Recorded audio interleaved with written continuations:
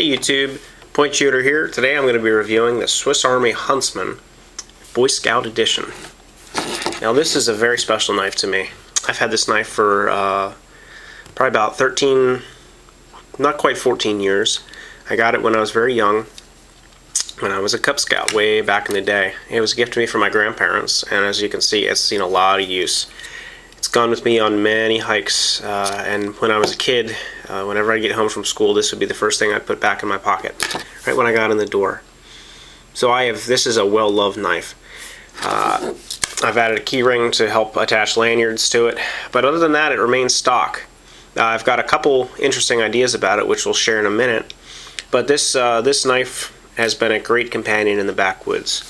So let's talk about the features. It weighs under 4 ounces, right around 3.6, 3.7. It's got quite a number of implements on it, and we'll do a little comparison and contrast here. One thing that I like about it is, let's take a look at the main blade. Everything on here is highly rust-resistant stainless steel, and despite all the use this has had, the blade is actually almost a mirror finish still. We have it's a spear point, flat ground, takes a very fine edge, and it's very easy to sharpen. I don't know exactly what sort of steel it is they use, but it works and it's never rusted on me.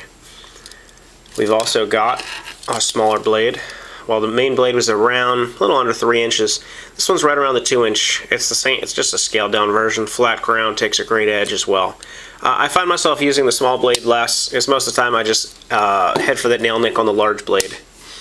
So let's talk about the driver bits. You've got on one side, you've got the Victorinox can opener, which you've heard me refer to many times in my videos, with the screwdriver tip. I like that in comparison to like the Gerber that you just saw reviewed. The Gerber tip is just sharpened, and it would be always nice to have an extra screwdriver on there. Maybe they could have used one of the smaller screwdrivers instead of having a separate screwdriver on the Gerber, had another blade, but I guess for copyright or patents they may have had to deal with something else. Take a look on the other side here, and you've got the large flat driver with a wire stripping notch and a cap lifter. I've used the cap lifter many times, and I've also used the can opener many times, and they both work great. They work just as designed. The screwdrivers are great. I like these because they're so nice and polished. They're like the Leatherman, but they're a little bit smoother, and they tend not to jigger up your screws as much. Now I'll talk about one of my favorite tools, the saw. This is an excellent wood saw, and I've used it probably more than any other tool except perhaps the knife. This saw really cuts quickly. I'm going to compare it to my Leatherman saw, which you've heard me mention before. They're very similar. They're both of the double-edged variety, and they're both about the same length. In terms of which one is more solid, they're really about the same. The Leatherman is only slightly thicker, but really not by much.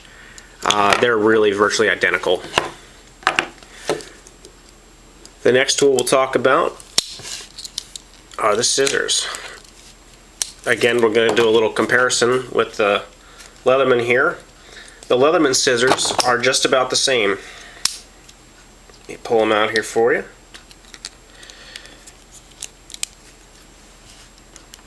They're virtually identical. Leatherman scissors are a little bit longer. Again, you've got that high mirror finish like Victorinox does on all their tools. One thing I like about the Leatherman is that when it closes, look at how the spring folds in there.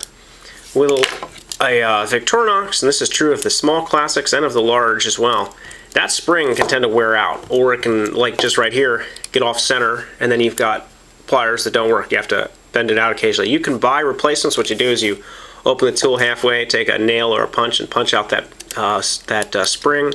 I've done it before on my smaller Swiss Army knives, but never had to on this. As always, keep your pivot point oiled up. These scissors cut real well. Never had to sharpen them. They work great. Now let's take a look at the Phillips head. That's about a P2.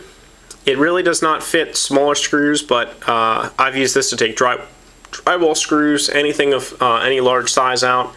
You get a lot of torque behind it because you can turn it with the whole handle, and I like it a lot. We've got a hook as the next, a sewing hook. Never really had any use for that, to be honest with you. I don't knit or do anything like that. Occasionally I've tried to fish a wire through somewhere and use this to pull a wire through, but normally if I'm doing electrical work I've got a fish tape or a fish tape puller, so that's what I normally use for that. Now, one of my favorite tools, which I used a lot as a kid, was the leather punch, the awl. What I really think Swiss Army gets right on this is the awl. They've got the nice sewing hole here, and I'm going to compare it with the awl on the Juice. Look at the awl right there. It really rocks. See, on the Leatherman, it's just kind of goofy that it's flat and then has it rolled over. It's not sharp. You really can't put that much of an edge on it. But this will cut you. This is sharp enough. It's not going to take the hair off your arm, but it'll cut. And it does a great job at boring holes in wood, which I've used it for quite frequently. If you're going to set up a snare or anything like that, this is what I'd prefer over this. Of course, on most of the Swiss Armies with the plastic handles, you get a toothpick. You've got the tweezers. Tweezers work real well. I've considered, now that I don't carry a classic anymore, I still usually have a pair of the Swiss Army tweezers around somewhere in my bag or on my EDC gear because they just work so well. Let's talk about the locking of the tools. Real firm, no play. You can baton with this smaller wood, but of course, watch your fingers or else you can get them caught. Again, out in the woods, I always prefer a locking blade, but you don't always have to. If you're just doing small camp tasks, it's not really necessary. With the saw, one thing you have to do is be very careful not to get it too aggressive with it. It can bend, and I'm sure it could break if you put too much force on it.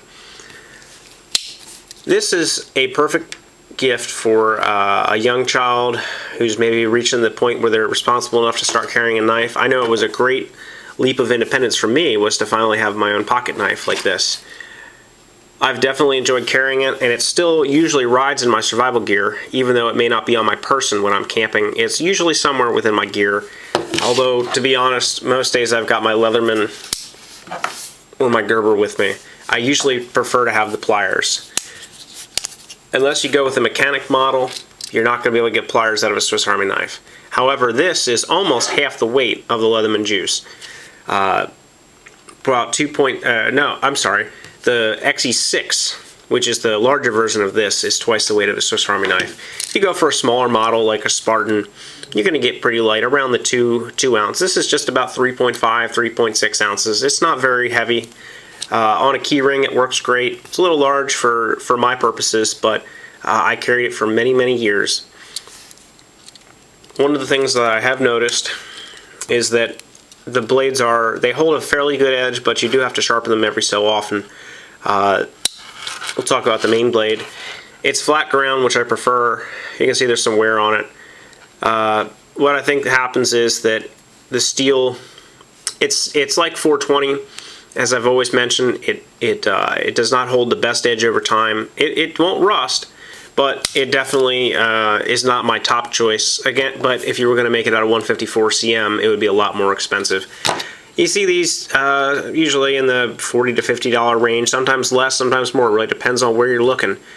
This was bought, as I said, almost 13 years ago, so I don't know what it was priced for back then, but I think around $40 you can find these normally. Of course, you can put any manner of lanyard on it that you want. So overall, for a Boy Scout knife, it does come without the Boy Scout logo. This was just a commemorative knife. Overall, this is a great outdoor knife for doing your food prep, camp tasks. It's not something that I would use for hardcore survival, but it would make a great EDC as well. It has a lot of tools on it, and if you don't feel like carrying around a multi-tool or you feel you don't need pliers, this would be probably all you'd need for an EDC if you don't mind having to use 2 hands to open it up. So I hope you enjoyed this review, and stay tuned. You'll see a lot more coming. Take care and God bless. Bye.